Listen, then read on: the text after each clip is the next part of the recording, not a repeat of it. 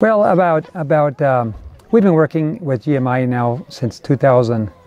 At least it's been 20 years since we started working. But about in 2000, we started Gospel Ministries International, just kind of to form a corporate backing to the work around the world, and it's been growing. When we got involved in media here in Bolivia years ago, 12 years ago, we realized how efficient it was. We realized that that it could bring in the best speakers from around the world. You can correct issues, you can teach people, and you have access to all of the public. So then we started doing the same thing in Europe, and we have 11 channels in Europe, and then we started doing it in Asia, and we started doing it in Africa, and then we did it. We tried to start in Australia. It was a little bit more difficult. Boy, there was a big storm against it. But then a few years later, we got a chance to start in New Zealand, and that thing just really took off. And we have the First Light Broadcasting Network there that has been now almost coming up on 5 years, broadcasting in every single city of New Zealand, plus on satellite now. And it's been very, very positive for church growth. But it also has a storm of opposition coming from the division. Nobody accuses us of doing anything wrong. They just don't like to have another a network, I guess, that they don't control. But because of Australia, South Pacific Division, and because of Europe especially, where maybe the theology is not standard Adventist theology, what was happening was they officially requested the General Conference to try to stop these networks. So Pastor Ted Wilson, who has been a friend for many years, he told me, David, man, you have, everywhere you go, the church is growing. We know you love the church. We know you're loyal to the mission of the church, but you got a lot of enemies. And I said, well, they happen to be the same ones you have. and he said, yes. But he said, I don't need any more.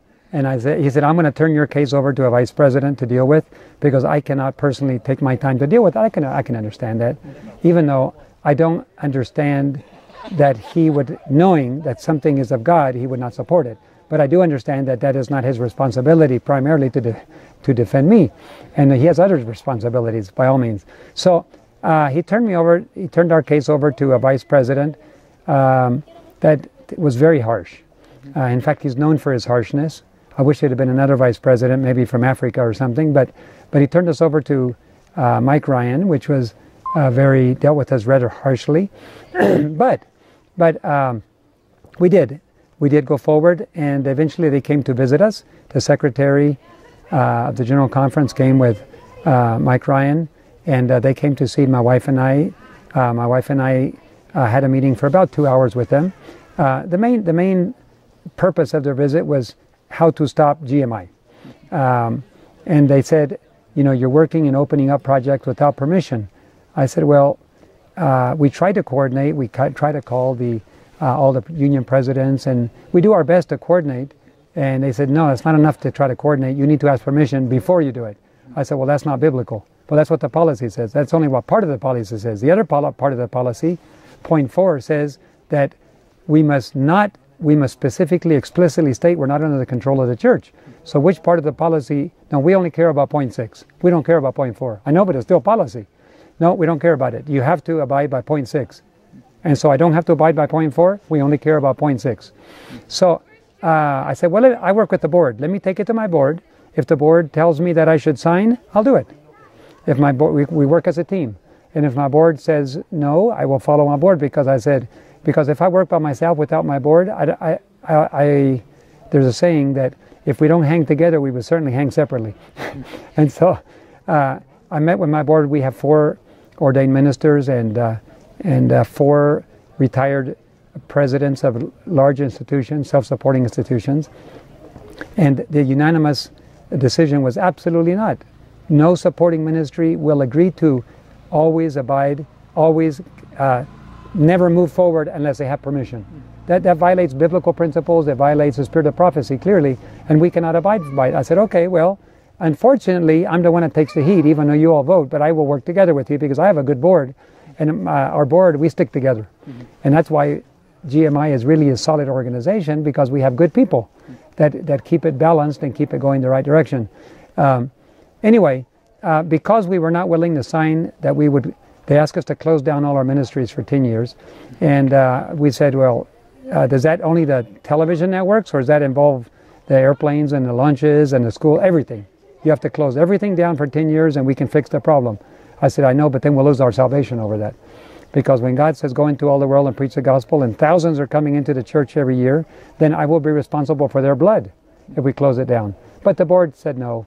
And so I wrote them a kind letter and said, we can abide by the entire K05, all 6 points, but not just point 6. They would not accept that. They only want point 6 and they ignore the other 5 points. So they did send out a letter 4 years ago. Mike Ryan wrote the letter. He didn't sign it. He just sent it out without a signature. So Mike Ryan wrote the letter and he faxed it from the president, the president's fax to all the division presidents. At that point, for example, the union president here in Bolivia said, I don't need to make this public. We're working fine together. I don't want to mess up our relationship.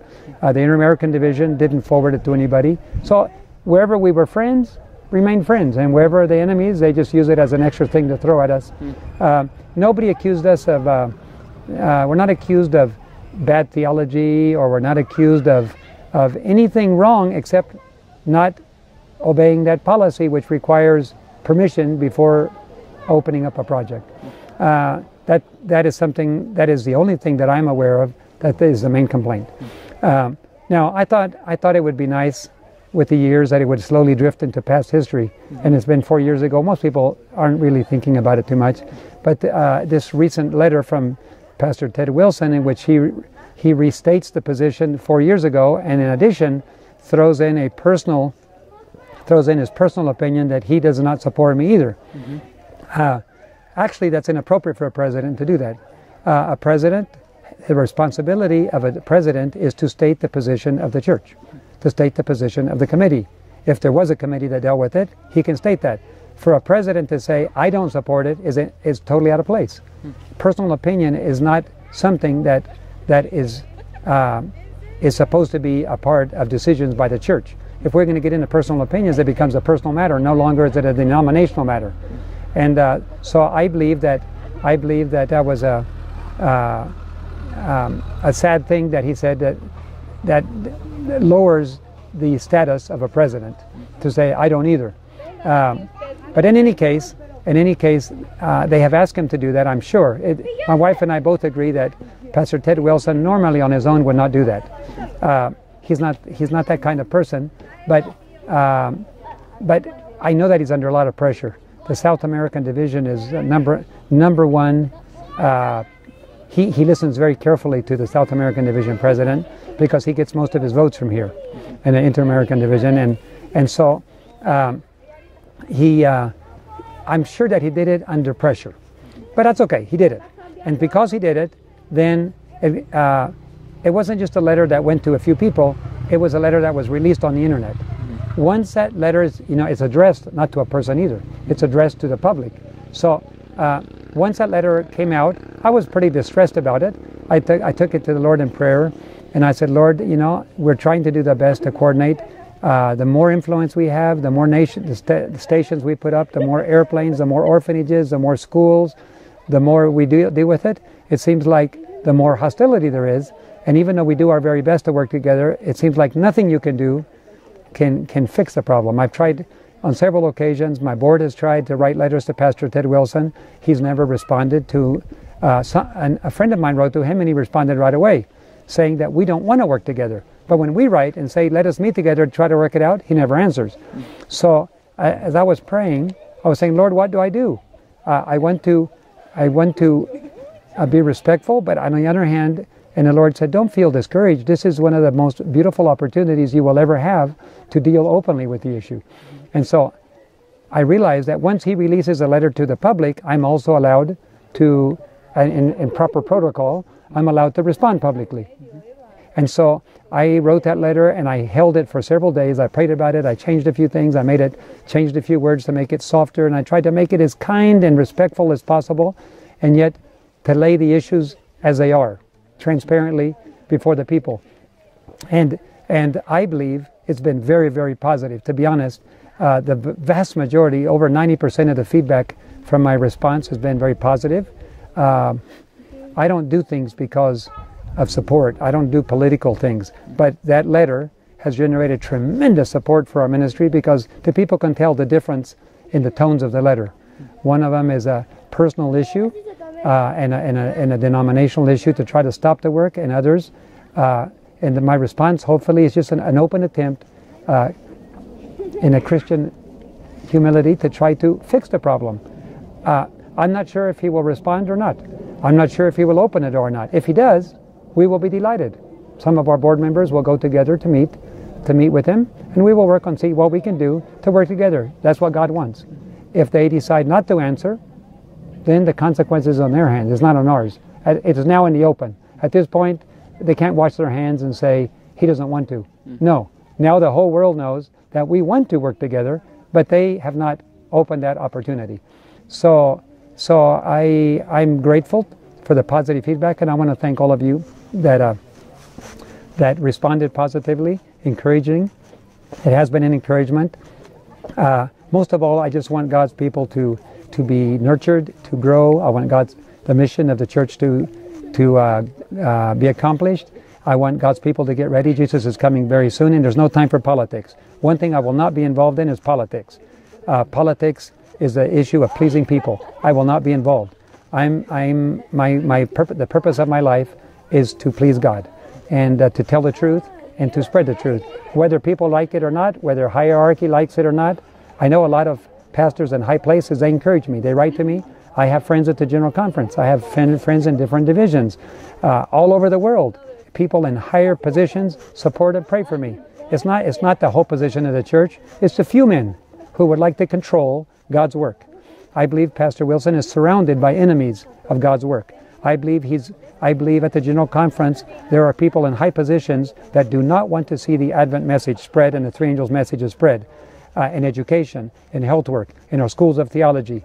And so therefore, I'm not really taking this personally. I'm taking it as the enemies that are pressuring Pastor Wilson to do this, and of course he gave into it, so he's responsible for his own letter, but he'll have to report to God on that. I have to report to God too, and you have to report to God.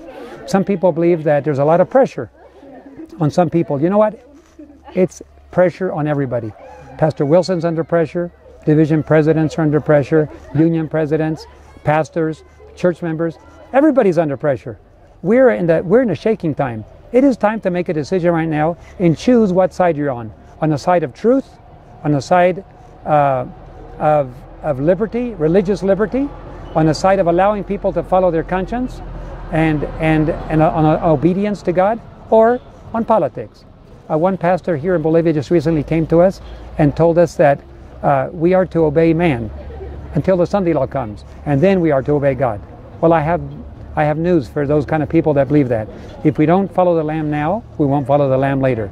We have to learn to follow what God says now if we're going to follow Him later. So I've made my decision. I hope you've made yours. I hope this process teaches you to remain firm on what you believe and to do what God wants you to do, regardless of the consequences. There's great joy in knowing that God is happy with you.